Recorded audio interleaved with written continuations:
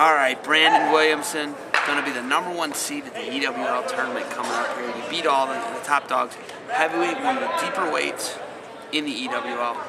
How does that make you feel coming right off a JUCO transfer to JUCO National Championship to be able to get to Omaha now and have a good EWL tournament and really go prove to the country that you're a D1 guy? That feels great. I started out rough. I started the season out pretty rough, but towards the end here, I'm picking it up a little bit, and I've always had a goal of being a Division I national champion. So I didn't start out good, but I'm starting to wrestle a little better now. And I still feel like I need to open up more, but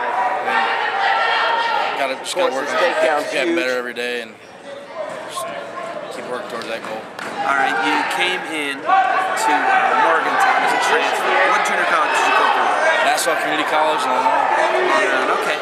So you're a New England guy too, man. I don't give New England enough love. I probably should, huh? I guess so, yeah. All right. I've been looking a lot lately, and I don't see the internet polls or anything, but you've beaten a lot of guys in the internet polls. Yeah. Do you feel like you're not respected on the national level a little bit, Brandon? I don't know. I mean, I know I'm not ranked, but I mean, I feel like all that matters is the national tournament.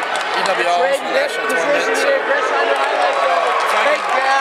I can pull out a good end of the season here, that's all that really matters. Rankings don't really matter, so that's really all I think about. For the win. Brandon, you got anything else to say about it? No, that's it. Buffalo wrestling. Buffalo wrestling? And hey, we actually got you after a big win there at Bloomsburg, man. So yeah.